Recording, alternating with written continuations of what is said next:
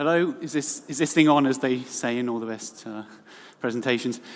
Hello, my name's Matt Hatton. I'm one of the founding partners at Transforma Insights, and I'm just trying to find the spot on the stage where the beamer isn't going directly into my eyes. I'm going to be talking to you a little bit about the public LoRaWAN space, but before I do that, I should probably introduce who I am. You may be thinking, who's this guy?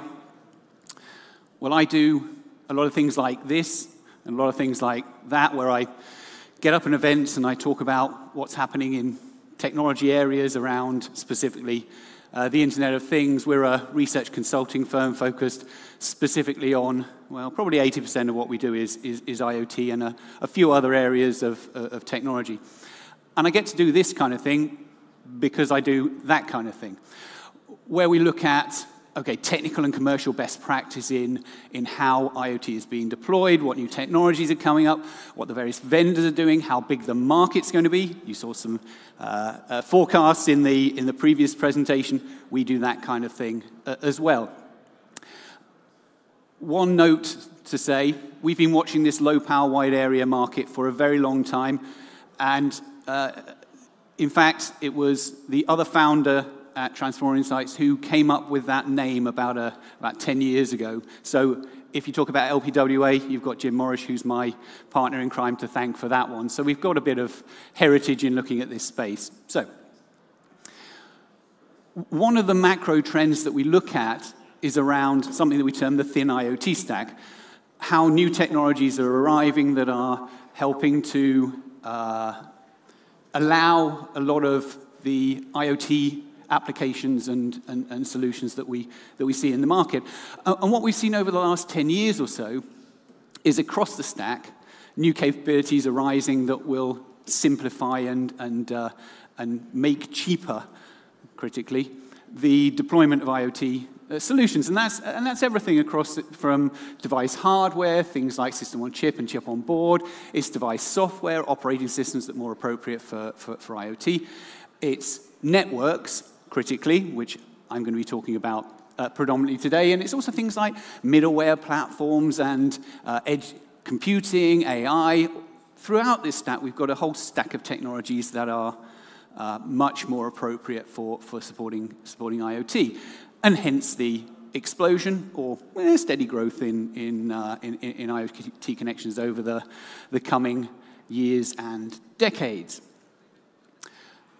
On the question of connectivity technologies, which is what I want to talk about today, there's a number of different ways in which you can think about the various different technologies that are available. We've got a couple of dimensions that we look at here. One is around how many bits and bytes of data do you want to send. Another one is about range. A third one might be around whether something's being used in a public network or in a private network, whether it's self-deployed or via a public network.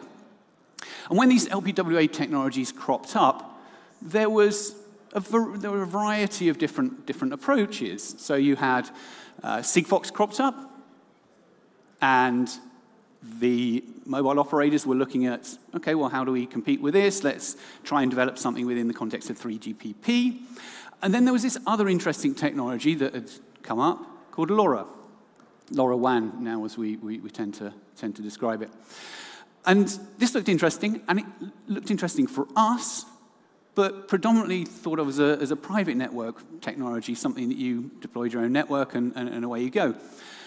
But a lot of the operators thought, you know what, this is a great technology for us as well. Maybe we can use this particularly to compete with Sigfox, because we're not expecting this the NB-IoT and LTE-M technologies to be available for quite a few years, so maybe we deploy the LoRaWAN networks.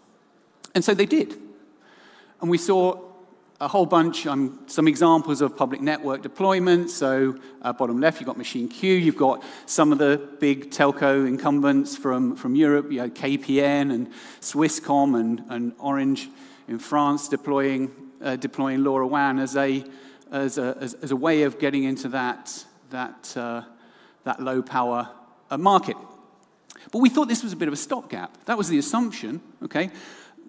These are mobile network operators. They exist within the context of the 3GPP, the technologies are 2G, 3G, 4G, 5G that you heard about earlier. So the assumption would be, Well, surely the roadmap is to carry on with that when the 5G technologies, or NB-IoT and LTE-M, which have become known as 5G technologies, they've been dragged kicking and screaming into the 5G standard.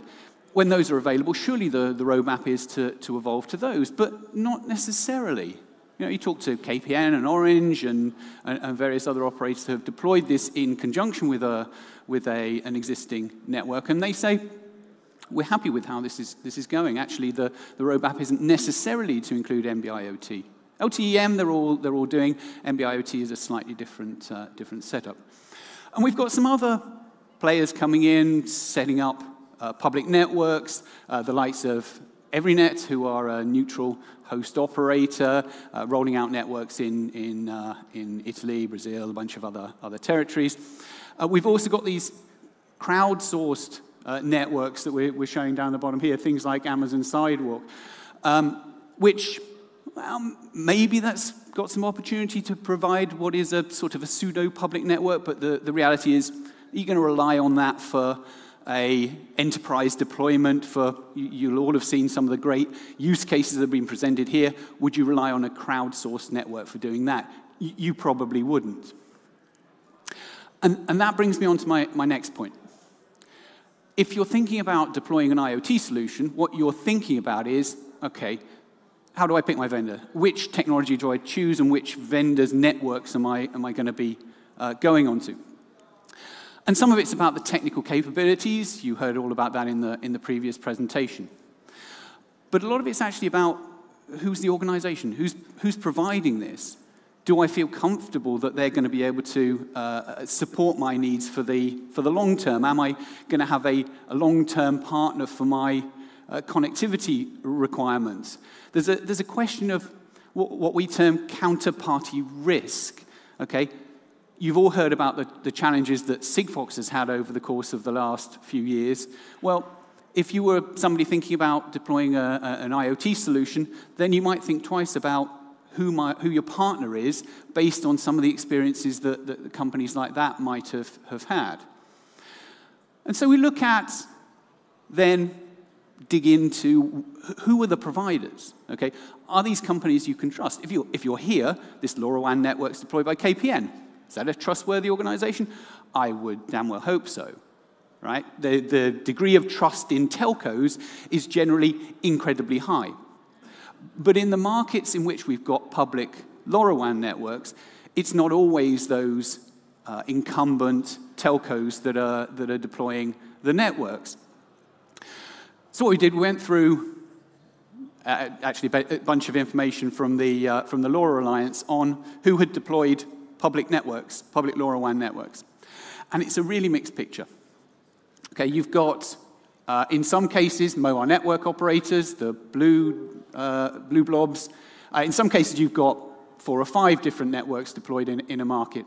In some markets, there are no public LoRaWAN networks. In others, there are a mixture of different specialist service providers and solution vendors and so on. So it's a real mixed bag in terms of how comfortable somebody might be, an enterprise deploying IoT using public LoRaWAN, how comfortable they might be with those vendors in the space. So we're in a situation where we've got lots of good deployments of public LoRaWAN in various different markets, but it's very much a mixed picture.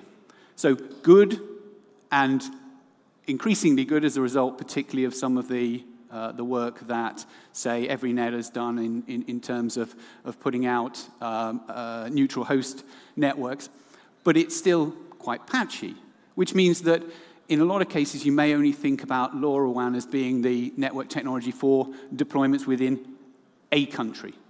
Okay, if what you're trying to do is some of the examples of if you're monitoring trees, well, those trees aren't going to move anywhere. So you can deploy your solution using LoRaWAN, and you're happy that that tree is probably going to stay within the country in which it was initially growing, should we say? So that kind of thing is pointing us towards, okay, It's a good picture, it's an improving picture, but it's certainly still not a perfect picture. And then we have to think also about a whole bunch of these other areas of, okay, well, what are the pros and cons of LoRaWAN versus some of the other technologies? And it's things like you have to look at the roadmap. I mentioned about that earlier. So some network operators not looking at deploying NB-IoT at all. You've got these neutral host operators. You have got, as was mentioned by the previous speaker, a really vibrant ecosystem. You only have to go out there to see what a vibrant ecosystem there is, particularly with regard to devices and solutions.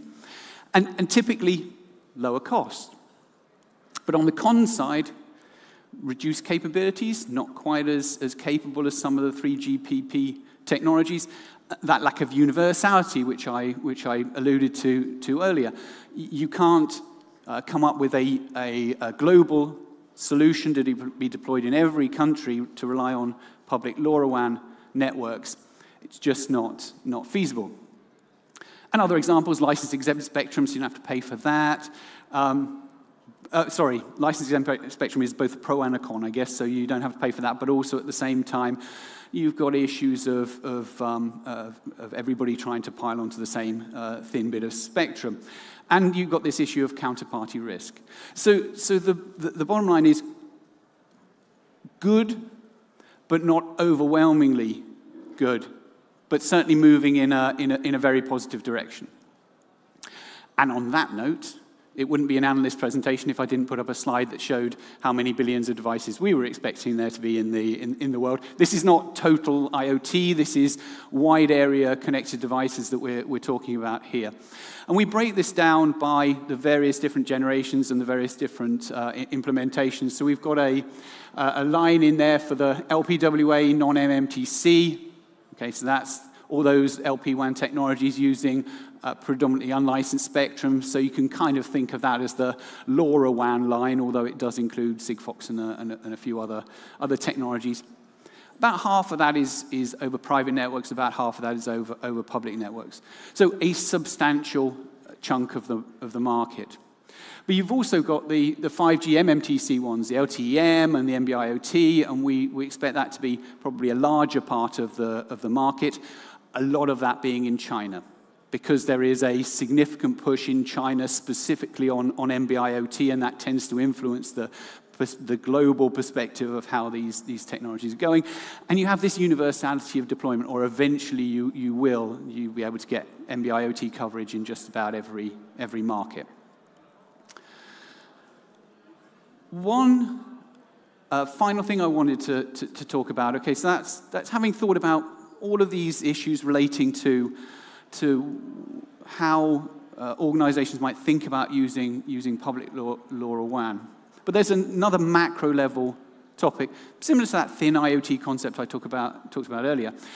There's this concept of cross-optimization of the different elements. So rather than just thinking about the technology, okay, am I picking LoRaWAN, or am I picking NB-IoT, or am I picking everything relating to devices and operating systems and protocols and so on?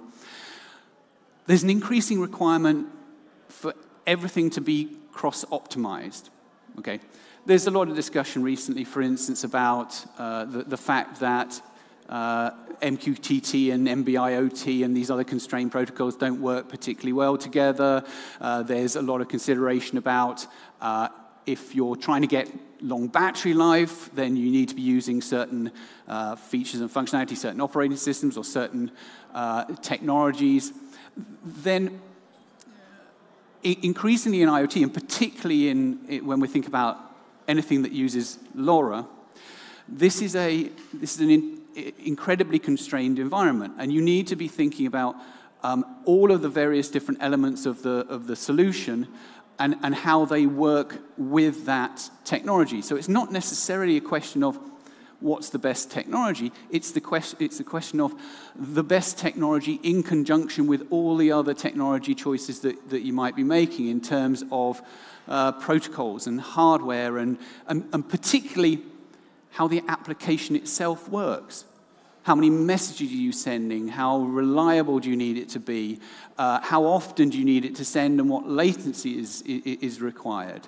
Okay, so again, it's all very much a question of, I guess the term is horses for courses. You pick your technology according to what those other elements might be, and you have to optimize all of those various different elements with each other. So as you develop IoT applications, or as you're a supplier to organizations developing IoT applications, it very much has to be about thinking about the whole stack. I haven't put it as a stack, I've put it horizontally, but there you go. It's effectively a stack, and how all those various different constituent elements work together.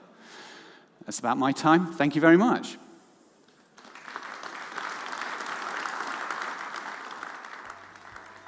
I can take questions if there are any, or I might need to hurry off the stage. Seems like not. Okay, thank you very much.